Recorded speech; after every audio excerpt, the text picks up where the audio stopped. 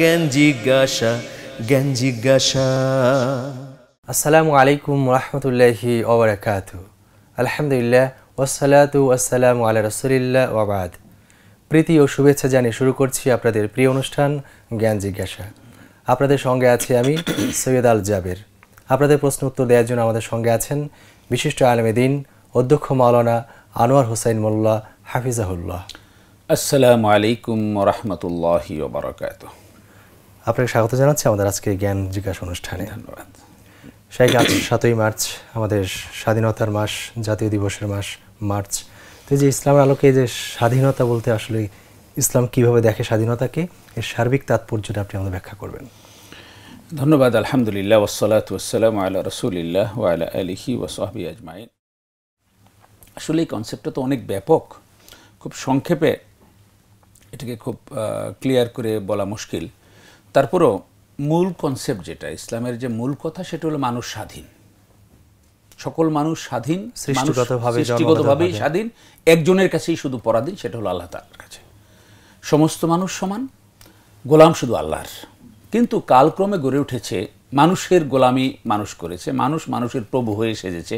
সেই প্রভুত্ব কখনো ভৌগোলিক প্রভুত্ব, কখনো রাজনৈতিক প্রভুত্ব, কখনো সামরিক প্রভুত্ব, কখনো অর্থনৈতিক প্রভুত্ব, কখনো সাংস্কৃতিক প্রভুত্ব, নানা রকমের প্রভুত্ব একজন আরেকজনের উপর চালিয়েছে এবং অন্যরা তাদের গোলামি করেছে যুগ যুগ ধরে। ইসলাম এই সব ধরনের প্রভুত্ব থেকে মুক্ত করে, অথবা উল্টা দিক থেকে যদি বলি, সব ধরনের গোলামি থেকে মুক্ত করে স্বাধীনভাবে, স্বাধীন চিন্তা চেতনার দিক থেকে, বুদ্ধিবৃত্তির দিক থেকে, সকল কার্যক্রমের দিক থেকে স্বাধীনভাবে শুধু এক আল্লাহর গোলামে পরিণত হবে, এটাই হলো ইসলামের মূল চেতনা।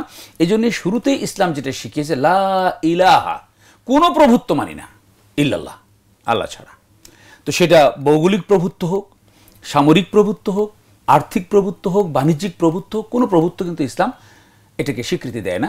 তো সেই হিসাবে ইসলামের মূল চেতনাই হলো স্বাধীনতার চেতনা। আচ্ছা, মানুষ জন্মগতভাবেই, স্বভাবজাতভাবেই, প্রকৃতিগতভাবেই সে স্বাধীন, একমাত্র পরাধীন আল্লাহ রাব্বুল আলামিনের। এটা হলো ইসলামের প্রধান কনসেপ্ট। আর যেটা বললেন যে 7ই মার্চ আমাদের জাতীয় জীবনে, 7ই মার্চের একটা আলাদা গুরুত্ব রয়েছে, যেহেতু আমরাও দীর্ঘদিন পরাধীন ছিলাম ভৌগোলিকভাবে এবং রাজনৈতিকভাবে, আলটিমেটলি অর্থনৈতিকভাবেও, সাংস্কৃতিকভাবেও।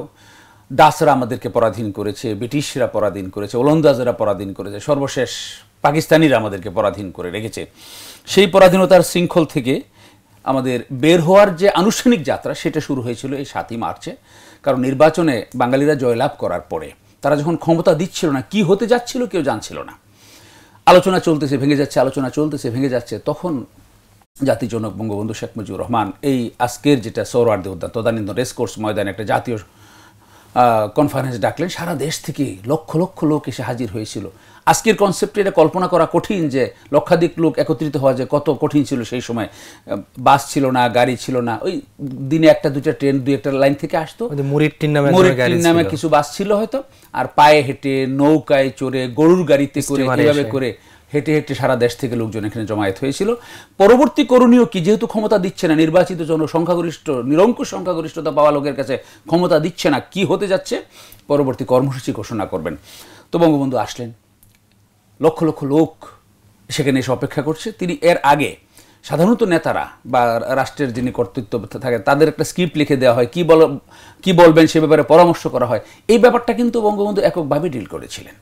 তিনি স্টেজে এসে যখন ঘোষণা শুরু করলেন, শুরুতেই তিনি ভারাক্রান্ত মন নিয়ে কথা শুরু করলেন। মানুষ মনে করলেন যে না, সমস্যা বোধহয় শান্তিপূর্ণ সমাধানের দিকে আর এগুচ্ছে না। এবং তিনি তার বক্তব্য অত্যন্ত চমৎকারভাবে সেই প্রাচীন ইতিহাস থেকে শুরু করে বাঙালির রক্ত দেওয়ার ইতিহাস এবং ওই পর্যন্ত এসে উনি কী করেছেন, এই পর্যন্ত সবটুকু বলে তারপরে তিনি বললেন যে না, এইভাবে আর সমাধান হচ্ছে না, সুতরাং এখন আমাদেরকে রক্ত দিয়েছি, রক্ত আরও দিতে হবে এবং তোমাদের যা যা আছে সেটা নিয়েই প্রস্তুত থাকো। আমি যদি হুকুম দেবার নাও পারি, তবু শত্রু মোকাবেলা করতে হবে। এখন থেকে সংগ্রামটা নতুনভাবে শুরু হবে। 7 তারিখে তিনি বললেন। এর আগ পর্যন্ত স্বাধীনতার কথা কেউ বলেনি। এদিনই তিনি বললেন যে এখন থেকে আজকের এবারের সংগ্রাম স্বাধীনতার সংগ্রাম, দুর্গ গড়ে তোলো। এই তখন থেকে স্বাধীনতার স্বপ্ন দেখা শুরু হলো। এর আগ পর্যন্ত কিন্তু পাকিস্তানের প্রধানমন্ত্রী হওয়ার জন্য নির্বাচন হয়েছিল। আমরা কিন্তু অনেকে ভুলে যাই, 70-এর নির্বাচন হয়েছিল, পাকিস্তানের প্রধানমন্ত্রী কে হবে এবং বঙ্গবন্ধু ম্যান্ডেট পেয়েছেন গোটা পাকিস্তানের প্রধানমন্ত্রী হওয়ার জন্য। কিন্তু তাকে যখন সেটা দেয়া হলো না, তখন এবং যখন এই নানা রকমের টালবাহানা করা হলো, সামরিক ক্র্যাকডাউন করা হলো, বিভিন্ন জায়গায় গুলি চালানো হলো, তখন বঙ্গবন্ধু ঘোষণা দিতে বাধ্য হলেন যে এবার নতুন করে সংগ্রাম শুরু হবে এবং সেই সংগ্রাম হলো স্বাধীনতার সংগ্রাম, তোমাদের সাথে আর থাকা যাবে না। আমি ছোট্ট দুইটা কথা শুধু এক্ষেত্রে বলবো যে এই যে 7ই মার্চের যে ভাষণ, এটিকে নানাভাবে বিকৃত করা হয়েছে। 7ই মার্চের ভাষণের মূল চেতনা কি? 7ই মার্চের ভাষণ এই যে স্বাধীনতার চেতনা, এক নাম্বার। এর যে স্পিরিচুয়াল কনসেপ্টটা কি? স্পিরিচুয়াল কনসেপ্ট হলো আল্লাহর প্রতি অবিচল আস্থা। আল্লাহর প্রতি অবিচল আস্থা হলো স্পিরিচুয়াল কনসেপ্ট। আমি যেটা বললাম যে সমস্ত মানুষ কি যে লা ইলাহা ইল্লাল্লাহ, কোনো গোলামি মারবে না একমাত্র আল্লাহর, আল্লাহ ছাড়া। লক্ষ্য করবেন মূল কথাটা যখন তিনি বলেন তখন কি বলেছেন? রক্ত যখন দিয়েছি রক্ত আরো দেব, তবু এদেশকে মুক্ত করে ছাড়বো ইনশাআল্লাহ। তো ইনশাআল্লাহ যেই ভাষণে বলা হয়, ইনশাআল্লাহর মূল তাৎপর্যটাই হলো যে আল্লাহর উপর অবিচল আস্থা, আল্লাহ যদি আমাদেরকে তৌফিক দেন। এটি হলো তাওহীদি চেতনা। ইসলামের আরেকটা কনসেপ্ট হলো উখুয়া, ভ্রাতৃত্ববোধ। পাকিস্তানিরা এত কিছু আমাদের উপর করলো, এত নির্যাতন করলো, তারপরও 7ই মার্চের ভাষণে তিনি কিন্তু বলেছেন যে আপনারা আমাদের ভাই। এই যে ইসলামী ভ্রাতৃত্ব, যে মানুষ পরস্পর ভাই ভাই, তিনি কিন্তু 7ই মার্চের ভাষণে এখন থেকে তোমাদের সাথে কোনো সম্পর্ক নাই, যেখানে যা পারো সেখানেই করো, এরকম অ্যাগ্রেসিভ বক্তব্য না বলে সেখানেও তিনি এই কথা বলেছেন আপনারা আমাদের ভাই, এমন কিছু করবেন না যাতে আপনাদের সাথে আমাদের মুখ দেখা দেখি বন্ধ হয়ে যায়। কিন্তু আমরা লক্ষ্য করি যে যেই ভাষণে তিনি মূল কথার মধ্যে ইনশাআল্লাহ বলে আল্লাহর উপর অবিচল আস্থা ঘোষণা করলেন, এক শ্রেণী এসে এই কথা বোঝানোর চেষ্টা করে যে মুক্তিযুদ্ধের চেতনা হলো ইসলামী পরিপন্থী চেতনা, যারা ইসলামের কথা বলে এরা হলো মৌলবাদী এবং এরা হলো প্রতিক্রিয়াশীল সাম্প্রদায়িক। ভাষণের সঙ্গে যাচ্ছে না, মোটেই না। তারা বঙ্গবন্ধুর ভাষণকে বিকৃত করছে, বঙ্গবন্ধুর ভাষণের চেতনাকে পদদলিত করছে, বঙ্গবন্ধুকে অপমানিত করছে। কারণ তিনি ভাষণে বলেছেন রক্ত যখন দিয়েছি রক্ত আরো দেব, তবে দেশকে মুক্ত করে ছাড়বই ইনশাআল্লাহ। সুতরাং যারা এটা বলে তারা বঙ্গবন্ধুর ভাষণকে অসম্মানিত করছে, বঙ্গবন্ধুকে অসম্মানিত করছে। শেখ চমৎকার বলছিলেন স্বাধীনতা নিয়ে, 7ই মার্চের গুরুত্ব নিয়ে। শেখ আমাদের কাছে কিছু প্রশ্ন এসেছে ইমেলে, আমরা উত্তর দিকে যাচ্ছি। আমাদের এক ভাই জানতে চেয়েছিলেন যে একই মসজিদ যদি একবার জামাত হয় দ্বিতীয় জামাত করতে পারবে কিনা? অনেকেই বলছে পারবে না, কেউ বলছে পারবে। সমাধান এটা আসলে জেনারেলি কোনো রায় দেওয়া ঠিক হবে না, এটা মানে সারকামস্টেন্স অনুযায়ী সিদ্ধান্ত নিতে হবে। যে কোনো জিনিসের আগে কারণটা দেখতে হবে। সাধারণের প্রশ্ন হলো কি, আর বুদ্ধিমানের প্রশ্ন হলো কেন। যে কেন দ্বিতীয় জামাতের প্রয়োজন হলো, কয়েকটা কারণে হতে পারে। একটা হতে পারে ইমাম সাহেবরা আমার পছন্দ হয় না, অথবা আমিও ক্যান্ডিডেট ছিলাম, ওনারা কমিটি নিয়োগ দিয়ে তার পিছনে নামাজ পড়ে না, আমি 20-30 জন 50 জন মুসলিম ওই নামাজ পড়ে যাওয়ার পরে আমি আলাদা জামাত করবো, এটা একটা। আরেকটা হতে পারে যে দুই পাড়ার লোকদের মধ্যে দ্বন্দ্ব, সেই পাড়ার লোকেরা ইমাম নিয়োগ দিচ্ছে, হেরা মসজিদ করছে, ওনারা নামাজ পড়ুক, ওনারা নামাজ শেষ হয়ে যাওয়ার পরে আমরা আমাদের চৌধুরী পাড়ার লোকেরা এসে আলাদা নামাজ পড়বো, নিজস্ব ইমাম দিয়ে আলাদা নামাজ পড়বো। আরেকটা হতে পারে যে এই ইমাম উমুক আকিদার লোক বা উমুক রাজনৈতিক দলের লোক, আমি তার পরিপন্থী চিন্তাধারার লোক, সুতরাং তার পিছনে নামাজ পড়বো না, আমি আমার চিন্তাধারার সমগোত্রীয় সমজাতীয় লোকের ইমামতিতে ওনারা চলে যাওয়ার পরে আবার নামাজ পড়বো। এই যে এরকম নানা কারণ হতে পারে। আরেকটা কারণ হতে পারে মসজিদটা স্টেশনে, একটা জামাত হয়ে গেছে, 2:30 এসে ট্রেন থেমেছে, যাত্রীরা নেমেছে, নামাজ পড়ে নাই, কেউ জোহরের নামাজ পড়ে নাই, এখন দেখা যায় 20-30 জন 50 জন লোক হয়েছে, ভাই চলুন আমরা একসাথে জামাতের সাথেই নামাজ পড়ি। আচ্ছা, লঞ্চ ভিড়েছে, 8:15 এসার জামাত হয়ে গিয়েছে, 9টার সময় এসে লঞ্চ ভিড়েছে, ভাই যারা যারা নামাজ পড়ে না চলে আমরা নামাজটা পড়ে নেই। বাস যাচ্ছে, মাঝখানে যাত্রা বিরতি দিয়েছে, ওখানে একটা নামাজের লাউঞ্জও তারা মানে করে দিয়েছে, তো সেখানে 1:15 থেকে এক এক বাস আসতেছে, ওই বাসের লোকেরা মিল নামাজ পড়তেছে, সেখানে নামাজের মসজিদ আছে, এক এক গ্রুপ আলাদা আলাদা নামাজ পড়তেছে, এটাও কিন্তু একাধিক জামাত হওয়া। এখন এই যে আমরা কয়েকটা অপশন বলি, এরকম আরো 100টা অপশন হতে পারে, এর প্রত্যেকটা অপশনের কারণ কিন্তু এক না। যদি ব্যাপারটা এরকম হয় যে অবহেলা করে নামাজ ইমাম জামাত হয়ে যাক, আমরা পরে 5 জনে মিলে একটা জামাত পড়ে নেব, এটা জামাতের গুরুত্বকে খাটো করা হয়, এটা উচিত হবে না। প্রথম জামাতের গুরুত্বকে খাটো করা হয়, যে ইমাম সাহেব পড়ায় ফেলবো, আমরা তো 5-7 জন আসি, পরে আমরা একটা জামাত করে নেব না। এবং এটা যদি অভ্যাসে পরিণত হয়, হ্যাঁ একটা জরুরি কাজ করতেছে, জামাতের টাইম চলে যাচ্ছে, ওদিকে জামাত হয়ে গেল, বিশেষ কোনো দিন যদি বিশেষ কোনো ক্ষেত্রে হলে সেটা exception is not general rule. তো এরকম যদি হয়, এটাকে অভ্যাসে পরিণত করে যে ওনারা জামাতে জানি না, পরে ইমাম সাহেব নামাজ পড়ায় চলে যায়, পরে আধা ঘন্টা পরে আসেন, ওনারা এসে পরে 5-7 জন 10 জন মিলে আলাদা একটা জামাত করেন, এটা উচিত হবে না। এই কারণে জামাতের যে মূল কনসেপ্ট, মূল যে চেতনা, এই চেতনাকে এটা দুর্বল করে দেয়, খাটো করে দেয়। আর অন্যান্য যে কথাগুলো বললাম, রেশারেশির কারণে, ইমামকে পছন্দ হয় না বলে, ভিন্ন মতাবলম্বী লোকের কারণে হলে, আলাদা গ্রুপের লোক হওয়ার কারণে হোক, ওনারা অন্য বংশের আমরা আলাদা বংশের, এরকম কোনো কারণ যদি হয়, এই সমস্ত একটা কারণেও শরিয়া অ্যালাউ করবে না জামাত ভেঙে আলাদা জামাত করা। যদি কারণ তোমার পছন্দ না, ইমাম বদলাও, প্রয়োজনে নেগোসিয়েশন করো, ফাসলিহু বাইনা আখাওয়াইকুম ইন্নামাল মুমিনুনা ইখওয়া, পরস্পর ভাই ভাই, এর মধ্যে ওলা তাফাররাকু, বিভেদ ইসলাম অনুমোদন করে না।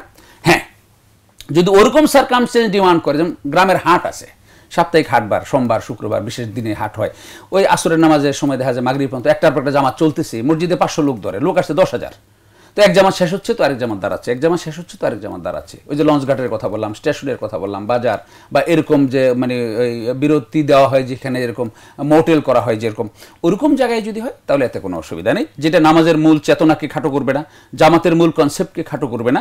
এরকম জায়গায় যদি বেশি লোক মানে কিছু লোক একত্রিত হয়, আগে একবার জামাত হয়েছে, তাহলে একা একা নামাজ পড়ার চেয়ে বরং কয়েকজনে মিলে নামাজ যদি পড়া যায় তাহলে জামাতের সবটা পাওয়া যাবে, এটা উত্তম হবে বেশি। সেটা জায়েজ হবে, অবশ্যই জায়েজ দা উত্তম হবে, জায়েজ বলে তো কম বলা হয়। শেখ চমৎকার উত্তর দিতে। আরেকবার জানতে চেয়েছেন যে একাকী সালাত আদায়কারীকে, একাকী নামাজ আদায়কারীকে কি ইকামত দিতে হবে কিনা ফরজ নামাজ? না, জরুরি না, জরুরি নয়, জরুরি নয়। কারণ একামতটা হলো অন্যদেরকে অ্যালার্ট করার জন্য যে নামাজে তোমরা দাঁড়াও, এখনই নামাজ শুরু হচ্ছে, এটা দিলে কোনো অসুবিধা আছে? দিলে অসুবিধা নেই, তাকবীর জরুরি নয়, এটা জরুরি নয়, নামাজের পার্ট নয়, তার জন্য জামাতের জন্য এটা পার্ট, ইন্ডিভিজুয়াল জন্য পার্ট নয়।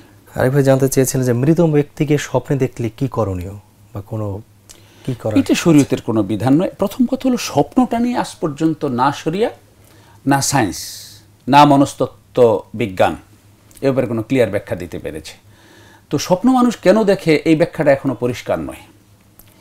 কখনো মনস্তাত্ত্বিক কারণে দেখে, কখনো ভাবনার কারণে দেখে, ভাবতেছিল দিনের বেলা যেটা সেগুলোই রাতে আবার একরকমে দেখে, আবার কখনো এমন কিছু স্বপ্ন দেখে যেটা তার কল্পনার ত্রিসীমানায় কখনো আসেনি, অথচ স্বপ্ন দেখে।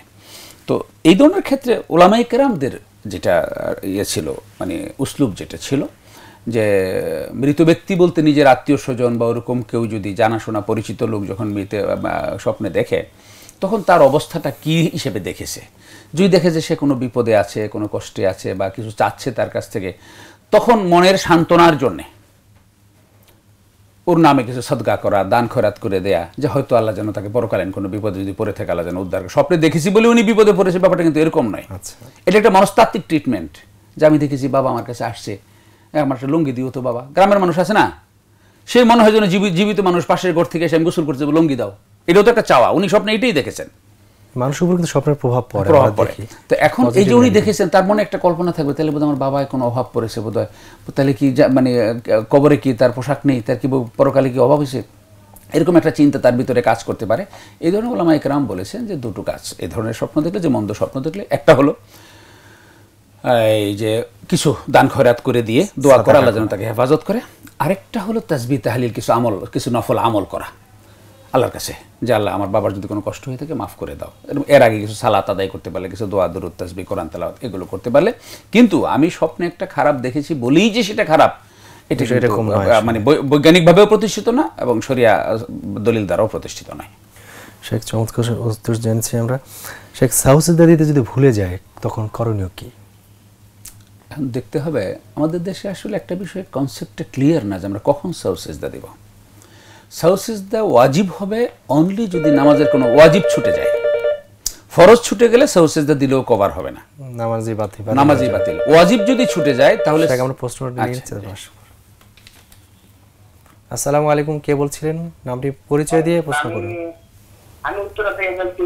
শুধু তো আমার একটা প্রশ্ন ছিল, আমি ব্যাংকে টাকা রাখি এবং ওখান থেকে অন্যজনের কাছে টাকা, ওই টাকা অন্যজনের কাছে যায় এবং সুদ বৃদ্ধি হয়। ওই টাকা আমি খেতে পারবো কিনা, বা আচ্ছা ব্যাংকে টাকা রেখে টাকা সেখান থেকে লাভ খাওয়াটা জায়েজ কিনা, এই তো আপনার প্রশ্ন। সুদ বলেছেন, সুদী ব্যাংকে টাকা রাখলে, যে আপনি আমাদের সঙ্গে থাকবেন ইনশাআল্লাহ আমরা উত্তর দেব। শেখ আমরা কথা বলছিলাম সাউসিজদা নিয়ে, সাউসিজদার ব্যাপারে, যে যদি কোনো ফরজ ছুটে যায় তাহলে সাউসিজদা দিলেও এটা কভার হবে না, নামাজ আবার নতুন করে শুরু করতে হবে। নতুন ইয়াদা বলা হয়, আবার রিপিট করতে হবে, দোহরাতে হবে। উর্দুতে আমরা বলি আগে দোহরানো, এখন নতুন প্রজন্ম দোহরানো বুঝবেন, এটা রিপিট করতে হবে, অর্থাৎ পুনরায় নামাজ আদায় করতে হবে। আরবিতে বলা ইয়াদাতুস সালাহ, নামাজটা দ্বিতীয়বার পুনরায় আদায় করা। সাউসিজদা দিয়ে কেবল মেকআপ হবে, এটা রিমেডি হবে, এটা ডেমারেজ হবে কেবল কোনো ওয়াজিব যদি ছুটে যায়। নামাজের 14টা ওয়াজিব আছে, এর কোনো একটা ওয়াজিব যদি ছুটে যায় এবং নামাজ শেষ করার আগে যদি তার মনে হয় যে আমি তো এরকম একটা ওয়াজিব ছুটে গিয়েছিল, সুতরাং নামাজ শেষ করার আগে উনি সাউসিজদা দিবেন। তাহলে ওই যে ওয়াজিবটা ছুটে গেছে সাহু সিজদা দিয়ে ওটা ড্যামারেজ আদায় হয়ে যাবে, কভার হয়ে যাবে। আচ্ছা, কিন্তু অন্য কিছু নফল ছুটে গেল অথবা কোনো ফরজ ছুটে গেল, রুকুই দেয় নাই, তাহলে আর নামাজ সাহু সিজদায় কভার করবে না। অথবা ওয়াজিব নয় কোনো নফল মুস্তাহাব, সেগুলো ছুটে গেলে সাহু সিজদা লাগবে না, এগুলোর জন্য নামাজে কোনো ক্ষতি হবে না। কিন্তু ওয়াজিব ছুটে গেছে কিন্তু সাহু সিজদা দিতেও ভুলে গেছেন, তখন নামাজ আবার পুনরায় পড়তে হবে। কারণ ওই এটার জন্য যে বিকল্প ব্যবস্থাটা রাখা হয়েছে, সেই বিকল্প অপশনটা সে এক্সারসাইজ করেনি, সুতরাং তাকে আবার পুনরায় নামাজ আদায় করতে হবে। শেখ চমৎকার উত্তর দিচ্ছেন। আমাদের সময় একটা বিরতি নিয়ে, আর বিরতির পর আমরা আবার আপনার কাছে ফিরে আসবো। দর্শক দেখছেন আপনাদের প্রিয় অনুষ্ঠান জ্ঞান জিজ্ঞাসা। সময় হলো একটা বিরতি নেওয়ার, বিরতির পর আমরা আবার ফিরে আসবো, ততক্ষণ আমাদের সঙ্গে থাকুন। জ্ঞান জিজ্ঞাসা, জ্ঞান জিজ্ঞাসা। আসসালামু আলাইকুম দর্শক, বিরতির পর আমরা আবার ফিরে এলাম আপনাদের প্রিয় অনুষ্ঠান জ্ঞান জিজ্ঞাসায়। আপনাদের জিজ্ঞাসিত প্রশ্ন উত্তর দিচ্ছেন বিশিষ্ট আলেমদ্বীন অধ্যক্ষ মাওলানা আনোয়ার হোসেন মোল্লা। শেখ, আমরা বিরতির পর আবার ফিরে আসছি। আমাদের এক ভাই প্রশ্ন করেছিলেন, আপনি শুনেছেন যে সুদী ব্যাংকে টাকা রাখলে সেই টাকার প্রফিট খাওয়া যাবে কিনা? হ্যাঁ, খাওয়া তো যাবেই, খেতে তো বাধা নেই, বা কেউ এসে মানে গলা চেপে ধরবে না। এখন ওনার যে মানে আইডিওলজিক্যাল ডিসিশনটা কি, যদি ওনার আইডিওলজিক্যাল ডিসিশন থাকে যে আমি একেবারে হালাল উপার্জন খাবো, সুদমুক্ত আর্থিক লেনদেন করব, যিনি এই সিদ্ধান্তটা নেবেন তার জন্য সুদী ব্যাংকে লেনদেন করে সেই সুদী ব্যাংক থেকে উপার্জিত অর্থ বা মানে জমানো টাকার এগেনস্টে যে সুদ তাকে দেওয়া হবে, সেটা তার জন্য নেওয়া উচিত হবে না, এটা বৈধ হবে না। এখন সিদ্ধান্ত হারাম, অবশ্যই হারাম, সুদ হারাম। ইসলাম একেবারেই সুদ কমপ্লিটলি হারাম করেছে, ওয়াহাল্লাল্লাহুল বাইআ ওয়া হারামা রিবা, কমপ্লিটলি হারাম করেছে। এখন এটা হলো সংশ্লিষ্ট ব্যক্তির আইডিওলজিক্যাল ডিসিশন যে আমি কি হারাম বর্জন করব কিনা। যদি কেউ এটি সিদ্ধান্ত নেন যে উনি হারাম বর্জন করে চলবেন এবং তার আয় রোজগারে যেন কোনো সুদের সংমিশ্রণ না থাকে এবং অবৈধ কোনো ইনকামের সংমিশ্রণ না থাকে। আমরা মনে করি যে সুদ থাকলেই বোধহয় খালি হারাম না, আমার আয় রোজগার মানে অবৈধ হওয়ার, হারাম হওয়ার আর অনেক রকমের ডাইমেনশন রয়েছে। একজন মুমিনের এইটাই ইমানি চেতনা হওয়া উচিত, একজন মুমিনের এইটাই তার আইডিওলজিক্যাল ডিসিশন হওয়া উচিত যে আমার আয় রোজগারের জন্য কোনোভাবেই কোনো হারামের মিশ্রণ না ঢুকে, হারামের কোনো মানে যেন না, কোনো ইনকাম যেন আমার হারামের ইনকাম আমার আয়ের সাথে যেন না ঢুকে। অনেকগুলো হারাম ইনকামের মধ্যে একটা হলো এই সুদ। তো যদি সিদ্ধান্ত থাকে যেন আমি হারাম খাবো না, সুদ খাবো না, তাহলে অবশ্যই নিবর্জন করবেন। শেখ, ফেসবুকে আমাদের আরেকবার জানতে চেয়েছেন যে বাংলায় খুতবা দেওয়া যাবে? জুমা নামাজে খুতবাটি দেওয়া হয়, প্রথমে বাংলা তারপর আরবি দুটো দেওয়া হয়, শুধু বাংলা দেওয়া যায়? এইটা আসলে আমাদের দেশে একটু কনসেপশনটা একটু ক্লিয়ার না যে খুতবা জিনিসটা কি। খুতবা অর্থ হলো বক্তব্য, লেকচার, ভাষণ। তো লেকচারটা দিতে হয় অডিয়েন্সকে বোঝানোর জন্য। আচ্ছা, লেকচারটা দিতে হবে অডিয়েন্সকে বোঝানোর জন্য। তো যেই অডিয়েন্স যে ভাষা বুঝে বক্তব্যটা সেই ভাষায় দিলে অডিয়েন্স বুঝতে সুবিধা হয় কি বলা হয়েছে। এখন এমন কোনো অডিয়েন্স থাকতে পারে যে অডিয়েন্সে নানা ভাষাভাষী লোক আছে, তাহলে সেই ক্ষেত্রে উত্তম হবে অধিকাংশ লোক বা বেশিরভাগ লোক যেই ভাষা বুঝে, অথবা কমন ল্যাঙ্গুয়েজ যদি কিছু থাকে, যে ল্যাঙ্গুয়েজটা সবাই বুঝে সেই ল্যাঙ্গুয়েজে বক্তব্য দেয়া। আর যদি এরকম হয় যে না যে সব লোকই এক ভাষাভাষী, একই ভাষাভাষী, তাহলে যে ভাষায় অধিকাংশ লোক মুসল্লি যে ভাষায় কথা বলে, মুসল্লি বলছি না, আমি বলছি বক্তব্য, অডিয়েন্স। এখনো মসজিদে আসি নাই, কিন্তু অডিয়েন্স আমাকে ডেকে নিয়ে গেল আজকে স্বাধীনতার মাস, স্বাধীনতা সম্পর্কে একটা বক্তৃতা দেন, আমি কোন ভাষায় দিব?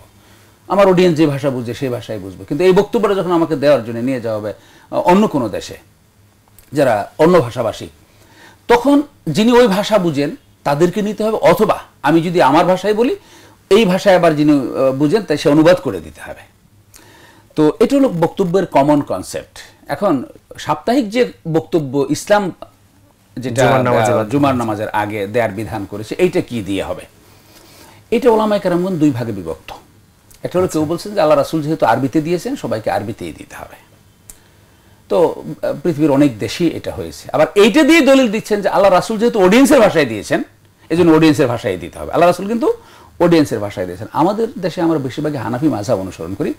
ইমাম আবু হানিফা ফার্সি ভাষায় খুতবা দিতেন, কারণ তিনি যাদের সামনে বক্তব্য দিতেন, খুতবা দিতেন, তারা ফার্সি ভাষাভাষী ছিল। এজন্য ইমাম আবু হানিফা ফার্সি ভাষায় খুতবা দিতেন, জুমার খুতবা তার ফার্সি ভাষায় ছিল। তো এখন আমরা যারা খুতবা দিই, আমরা কি দিয়ে খুতবা মানে বক্তব্য দিই, বক্তব্য কি দিয়ে দিব? অডিয়েন্স যদি আরবি বুঝে, বেশিরভাগ অডিয়েন্স আরবি হলে আরবি।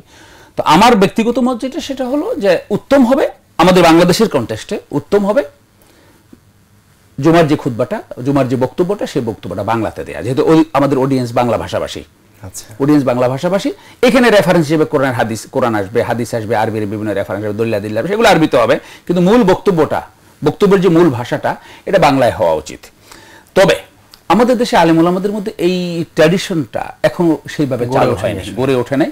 তো কোথাও যদি এরকম হয় যে বাংলাতে খুতবা দিতে গেলে আরো বিশৃঙ্খলা, ফিতনা এবং আলেমদের মধ্যে দলাদলি, এক গ্রুপ আরেক গ্রুপ দিয়ে ফতোয়াবাজির সম্ভাবনা তৈরি হবে, তাহলে সেই ঝগড়াঝাটি হবে, তাহলে সেখানে পরিস্থিতির আলোকে যেরকম খুতবা দিলে হয়। তো আমাদের দেশে যেটা হচ্ছে, আলটিমেটলি আমাদের দেশে মানে খুতবা দেয়া হচ্ছে তিনটা। প্রথম খুতবা যেটা মূল, এটি হলো খুতবা, বসে প্রথম যে বক্তব্যটা দেয় খুতবার আগে।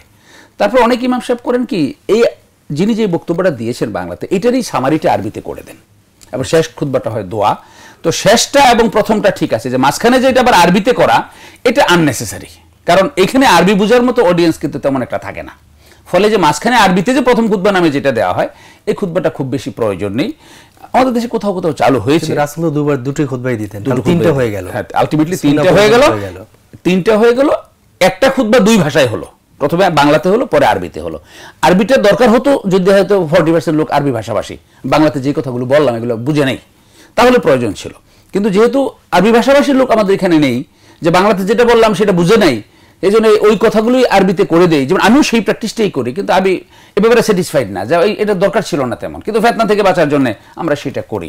কিন্তু বাংলাদেশের কনটেক্সটে উত্তম হবে প্রথম যে বক্তব্যটা হবে, সেই বক্তব্যটা মূল ভাষাটা হবে বাংলা, এটার মাঝে রেফারেন্স হিসেবে কোরআনের আয়াত আসবে, হাদিস আসবে, ইমামদের কথা আসবে, ইংরেজি আসবে, অন্য ভাষাভাষী আসবে, কিন্তু বক্তব্যের মূল যে ভাষাটা, বক্তব্যের মূল ভাষাটা বাংলা হলে অডিয়েন্স সবাই বুঝতে সুবিধা হবে। আর না হলে দেখা যায় বাংলা বক্তব্য না হওয়ার কারণে যেটা হয়েছে, ইমাম সাহেব অনেকেই জানে খুতবা পড়তে হয়, ইমাম সাহেব বই দেখে একটা খুতবা পড়েন, আশরাফ আলী থানভী সাহেব লিখে দিয়ে গেছেন, আর অধিকাংশ মুসল্লি বসে বসে ঘুমায়। তাহলে বক্তব্যের যে মূল টার্গেট, যে এই মুহূর্তে ইমাম সাহেবের একটা দিক নির্দেশনা, আমাদের কি করণীয় কি বর্জনীয়, সেটা কিন্তু মুসল্লিগণ খুব একটা পান না। তো এই জন্য যে মুসল্লিরা যাতে এখান থেকে হেদায়েত লাভ করতে পারে, মুসল্লিরা যেন একটা দিক নির্দেশনা পায়, বক্তব্যের কিছু একটা মেসেজ পায়, এই জন্য যেই ভাষায় মুসল্লিরা বুঝে সেই ভাষায় দেওয়া উচিত। আমি বাংলায় বলবো না, কারণ বাংলায় বললে আপনি যখন লন্ডনে গিয়ে বক্তৃতা দেন, হুজুর বলছে বাংলায় দিতে হবে। আমার বক্তব্য অডিয়েন্স যে ভাষা বুঝবে সেই ভাষা, যদি অডিয়েন্স এরকম হয় যে বিভিন্ন মাল্টিল্যাঙ্গুয়াল কোনো অডিয়েন্স যদি থাকে, তাহলে ম্যাক্সিমাম অডিয়েন্স যে ভাষা বুঝে সেই ভাষায় দেবে। শেখ চমৎকার উত্তর দিচ্ছিলেন। আমাদের ফেসবুকে একবার জানতে চেয়েছেন, স্বামী যদি নিখোঁজ থাকে, সেই স্ত্রীকে দ্বিতীয় বিয়ে করতে পারবে কিনা?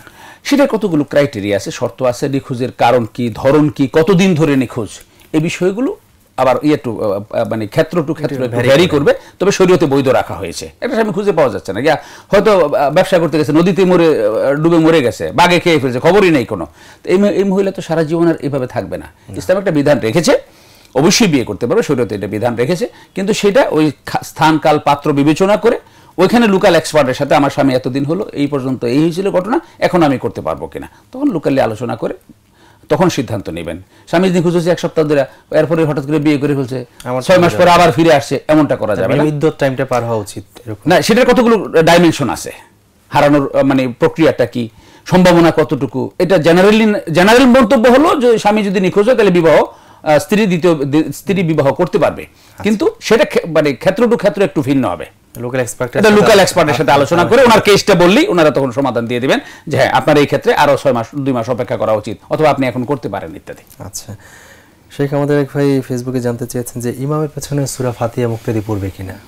এটা তো আসলে বহুল চর্চিত, জুবিহা আলফ মাররাত, এরা মানে 1000 বার 1,00,000 বার এসব প্রশ্নগুলো করা হয়ে গেছে। ইমাম আবু হানিফা, ইমাম শাফি ওই সময় ওনারও এটা কোটিবার আলোচনা করেছে। এগুলো আসলে জীবন ঘনিষ্ঠ কোনো আলোচনা এখন নয়। তারপরেও যেহেতু প্রশ্নটা এসেছে বলে দেয়, এইসব প্রশ্ন না নেয় আমি পক্ষপাতী। সিম্পল কথা হলো যে এটা লম্বা একাডেমিক আলোচনা, এটার উপরে শত শত পৃষ্ঠা বই লিখে গেছেন। তো এরকম একটা প্রশ্ন 1 মিনিটের জন্য উত্তর দিলে সাধারণ মানুষ বিভ্রান্ত হয়, এই জন্য এরকম প্রশ্ন আমি খুব বেশি উৎসাহী না, কারণ এটার উপর এক ইমাম কয়েকশো পৃষ্ঠা করে বই লিখে গেছেন দলিল আদিল্লাহ দিয়ে। তো কয়েকশো পৃষ্ঠার বইয়ের আলোচনা তো আপনি 1 মিনিটে বোঝাতে পারবেন না। সবকিছু মিলিয়ে, সব দলিল আদিল্লাহ মিলিয়ে আমার কাছে সামারি যেটা হয়েছে সেটা হলো, যুক্তি দিয়ে বলতে গেলে তো অনেক সময় লাগবে, এই জন্য সামারিটা হলো, যদি ইমাম নামাজে সূরা ফাতিহা ইমামের কেরাত যদি মুসল্লির কানে আসে, সেটা ফজরের নামাজ, এশার নামাজ, মাগরিবের নামাজ, অথবা অন্য কোনো নামাজ যেমন জুমা, ঈদের নামাজ, মুসল্লির কানে যদি আওয়াজ আসে, তাহলে উনি ইমাম সাহেবের কথা শুনবেন, কুরিয়াল কোরআন ফাসতামিউ লাহু ওয়া আনসিতু, এটা কোরআনের অর্ডার। তিনি তার সাথে আওড়াবেন, তার শোনাটা এবং আওড়ানোটাই তার পড়ার বিকল্প হিসেবে আসবে। আচ্ছা, এক নাম্বার কথা, ইমামের কেরাত যদি মুসল্লির কান পর্যন্ত পৌঁছে উনি শুনতেছেন, তাহলে শোনার অর্ডার দিয়েছে, বলছে চুপ থেকে শোনার জন্য। উনি যদি বাজারে হিসাব করেন ওই কারে কেমনে ল্যাং মারবো, তাহলে কিন্তু হকটা আদায় হবে না। ইমামের সাথে ফাসতামিউ লাহু ওয়া আনসিতু, শুনবে এবং চুপ করে মনোযোগ সহকারে ফলো করবে। উনি ইমাম সাহেব পড়ে যাচ্ছেন আলহামদুলিল্লাহ, উনি মনে মনে তার সাথে আউড়িয়ে যাবেন, কতটুকু আছে উনি সেভাবে যাবেন। দ্বিতীয় হলো, ইমাম সাহেবের কেরাত যদি মুক্তাদির কানে না পৌঁছে, সেটা কয়েকটা কারণ হতে পারে। একটা হলো নামাজটাই হলো সেরি নামাজ, যে নামাজে জোরে কেরাত পড়া হয় না, জোহর আসর, অথবা নামাজ জেহেরি কেরাতে কিন্তু জামাত এত বড় যে ওনার পর্যন্ত ইমাম সাহেবের কণ্ঠ পৌঁছে নাই, এত বড় জামাত পিছনে, অথবা সেখানে সাউন্ড সিস্টেম ডিস্টার্ব করেছে, মাইক ছিল কিন্তু মাঝপথে এসে শুনতে পাচ্ছে না। এরকম কোন কারণে যদি ইমামের কেরাত মুসল্লির কানে না আসে, তাহলে যার যার কানে আসবে না, সে তো ওই যে কোরআন ফাইজা কুরিয়াল কোরআন ফাসতামিউর উপর আমল করতে পারবে না, ওই আওতার বাইরে সে চলে গেল, কারণ সে শুনতেছেই না, তো মানে তার কানেই আসতেছে না, তাহলে উনি শুনবেন কি করে আর চুপ থেকে এটা ফলো করবেন কি করে? তখন তার উপরে হাদিসে ওই হাদিসটা প্রযোজ্য হবে যে মানলাম ইয়াকরা লা সালাত ইল্লা লিমান ইয়াকরা বিফাতিহাতি, অন্যান্য ইয়েতে মানে রিওয়ায়াতে নানা রকমে আসছে। মূল কথা হলো যে সূরা ফাতিহা ছাড়া সালাত হবে না, এই হাদিসটা তার উপরে তখন প্রযোজ্য হবে, যেহেতু উনি যে সূরা ফাতিহা পড়ছে তার সাথে তো আওড়াতে পারেন নাই। উত্তম হবে এই ধরনের ক্ষেত্রে নিজে পড়া, অর্থাৎ যখন চুপচাপ থাকবে অথবা কানে আওয়াজ আসবে না, তখন অবশ্যই সূরা ফাতিহা পড়বে। আর যখন ইমামের কেরাত তিনি শুনতে পাবেন, তখন যদি ইমামও পড়তেছে উনিও পড়তেছেন, তাহলে তো দুইটা ওই যে ফাসতামিউর উপর আমলটা করা হলে না। এই হলো সারাংশ আর কি, কিন্তু এটার পক্ষে বিপক্ষে আর অনেক লম্বা দলিল যুক্তি আছে, তো সেগুলো অনেক একাডেমিক আলোচনা, এত লম্বা একাডেমিক আলোচনার বিষয়গুলো আসলে টেলিভিশনে মানে অত সময় আমরা পাই না, আর এগুলো অনেক বিভ্রান্তির সৃষ্টি করে। শেখ নোমান মাদাই নামে এক ভাই জানতে চেয়েছেন যে আহলে কিতাব নারীদেরকে বিয়ে করা যাবে কিনা? হ্যাঁ, ইসলাম তো এই অনুমোদন দিয়েছে। এখানে একটা প্রশ্ন উঠায় যে ইসলাম যেই আহলে কিতাব নারীদেরকে বিয়ের কথা বলছে, এখনকার তারা তো সেই আহলে কিতাব নয়। আচ্ছা, একটা প্রশ্ন কিন্তু থাকে। আসলে বাস্তবতা যেটা, ইসলাম যেই মুসলমানদেরকে আহলে কিতাব নারী বিয়ে করতে বলছে, আজকের মুসলমানরা সেই মুসলমান না। এত কোটি কোটি মুসলমান থাকতে যেই ছেলে এখন যায় ইহুদি খ্রিস্টান মেয়ে বিয়ে করতে, সে মুসলমানও সেই ক্যাটাগরির মুসলমানই হবে। কিন্তু শরিয়া যেটা বলেছে জেনারেলি, সেটা হলো আহলে কিতাব মেয়েদেরকে মুসলমান পুরুষ বিয়ে করতে পারবে, এটা হলো কমন ফয়সালা। এখন করা কোনটা উত্তম হবে, এরপরে বলছে ওয়ালা আমাতুম মুমিনা, একটা মুমিন দাসীও যদি হয় সেটা কিন্তু বেটার, কিন্তু অনুমোদন রাখা হয়েছে। আজকাল যেগুলো হচ্ছে, ইউরোপে পড়তে গেছে, ওখানে একজনের সাথে পরিচয় হয়ে গেছে, অথবা ভিসার প্রয়োজনে এখন একটা বিয়ে করা লাগে, ইন্নামাল আমালু বিন্নিয়াত, অন্য কোনো টেকনিক্যাল কারণে যদি হয় তাহলে সেখানে শরীর টেনে আনার দরকার নেই। অনেকে আছে এরকম বিয়ের প্রয়োজনে দেখা যায় যে ভিসা হচ্ছে না, চলে আসতে হবে, একটা ওইখানে লোকাল একটা মেয়েকে বিয়ে করতে হচ্ছে, কন্ট্যাক্ট করছে তুমি আমার সাথে একটা ম্যারেজ করবা, এগ্রিমেন্ট করবা, 2 বছর পরে আমি তোমাকে ডিভোর্স দিয়ে দিব, অথবা তোমার সাথে অন্য কোনো সম্পর্ক না, শুধু আইনিভাবে তুমি আমার ওয়াইফ হিসেবে কোর্টে একটু সাক্ষী দিবা, এই জাতীয় ব্যাপার যদি থাকে, প্রতারণার কিছু থাকে, তাহলে সেটা তো আসলে ইসলাম অবশ্যই জায়েজ। এবং সেখানে শরীয়তকে টেনে আনার কোনো প্রয়োজনই নেই, সে একান্তই তার মানে একটা টেকনিক্যাল প্রয়োজনে, একটা অফিসিয়াল প্রয়োজনে এই বিবাহ নামক নাটকটা করেছেন, এর মধ্যে শরীয়ত টানার কোনো প্রয়োজন নেই। যদি মুহসিনিনা গায়রা মুসাফিরিন, সৎভাবে জীবন যাপনের জন্য একটা আহলে কিতাব মেয়েকে কোনো মুসলমান বিয়ে করতে চায়, তাহলে শরীয়ত এই ক্ষেত্রে বাধা দেবে না। শেখ চমৎকার উত্তর দিয়েছেন। আমাদের হাতে আরো কিছু প্রশ্ন রয়েছে। এক ভাই জানতে চেয়েছেন যে অমুসলিমদের বাড়িতে সালাত আদায় করতে পারবে কিনা? মানে সালাত আদায়ের জন্য শর্ত যে কয়টা, এর মধ্যে একটা হলো জায়গাটা পবিত্র হওয়া। জি, জায়গাটা পবিত্র হওয়া। বাড়ির মালিকানা যদি অমুসলিমের কাছেও থাকে এবং সেই জায়গাটা যদি পবিত্র হয়, অথবা পবিত্র না হলেও তারা যদি সেটা পবিত্র করে নেন, তাহলে অবশ্যই করা যাবে। মালিকানা মুসলমানদের হাতে হতে হবে, কারণ গোটা পৃথিবীর মালিকানা হলো আল্লাহর। জয়লাত লিয়াল আরদু মাসজিদাম ওয়া তাহুরা, গোটা পৃথিবীটি আল্লাহ মসজিদ হিসেবে নির্বাচন করে দিয়েছেন। এটা বিশেষ কোনো ক্ষেত্রে সাময়িকভাবে এই লোকগুলোকে ভোগ দখলের দায়িত্ব দেওয়া হয়েছে, এটা কিন্তু স্থায়ী মালিকানা কারণ নয়। তো একটা মাঠ, এই মাঠে এখন নামাজের টাইম হয়েছে, ঘটনাক্রমে দেখা গেল এই মাঠটা শ্যামল বিশ্বাস নামে এক হিন্দু ভদ্রলোকের, অথবা ওই ইয়া নামে মানে কোনো একজন খ্রিস্টান ভদ্রলোকের বড় একটা মাঠ, মাঠের মধ্যে নামাজ দাঁড়াইছি, এর মধ্যে 7 জনের মালিকানা, জামাত লম্বা হইতে হইতে এমন জায়গায় চলে গেছে সেখানে কিছু অংশ পড়ে গেছে খ্রিস্টান ভদ্রলোকের জমি। যদি জায়গাটা পবিত্র হয়, নামাজের শর্ত যে 7টা শর্ত, সেই 7টার মধ্যে শরীর পাক, জায়গাটা পাক হতে হবে, পবিত্র হতে হবে, জায়গার মালিকানা মুসলমানের হাতে হতে হবে, এটা নামাজের শর্তের মধ্যে নয়। তাহলে যদি মালিকানা জারি থাকুক না কেন, এটা আল্লাহর জমিন সেজদা দেওয়া যাবে, অসুবিধা নেই। শেখ চমৎকার উত্তর দিচ্ছিলেন। আমাদের আরেকবার জানতে চেয়েছিলেন যে আজানের সময় কথা বললে গুনাহ হবে কিনা? গুনাহ হবে না, তবে এটা একটা আদবের খেলাফ। আজানের সময় আজানের উত্তরগুলো আজানের উত্তর দেওয়াটা মুস্তাহাব, আজানের উত্তর দেওয়াটা মুস্তাহাব। তবে যদি জরুরি কোনো আলোচনা চলতে থাকে, যে আলোচনা মানে অত্যন্ত গুরুত্বপূর্ণ, যেটা মানে আজানকে হ্যাম্পার করবে না, অথচ আলোচনাটা খুব গুরুত্বপূর্ণ আলোচনা চলতেছে, মানে সেই ক্ষেত্রে ওই নির্ধারিত আলোচনা, একটা হলো খোশ গল্প, একটা হলো নির্ধারিত কোনো বিষয়ে আলোচনা চলতেছে, এই ফাঁকে আজানও চলতেছে, তো ওই ধরনের ক্ষেত্রে উত্তম তরিকা হলো আজানের যে জবাব দেওয়া ওয়াজিব বলি, সেই জবাব হলো মসজিদে গিয়ে জালাত আদায় করা, আর আজানের কথার পৃষ্ঠে কথা বলা এটা হলো মুস্তাহাব। আচ্ছা, এই ধরনের ক্ষেত্রে আজানের জবাব মানে কি? আজানের ডাইরেক্ট জবাব হলো, সরাসরি জবাব হলো সালাত আদায় করা, এটা হলো আজানের জবাব দেওয়া, ডাকে সাড়া দেওয়া। জবাব মানে কি? সাড়া দেওয়া। আজান বলছে হাইয়া আলাস সালাহ, আমি বলছি হ্যাঁ আমি আসলাম, নামাজ পড়লাম, এটা হলো আজানের জবাব। আর আজানের জবাবে আজানের শব্দগুলো আবার আওড়ানো, এটা মুস্তাহাব।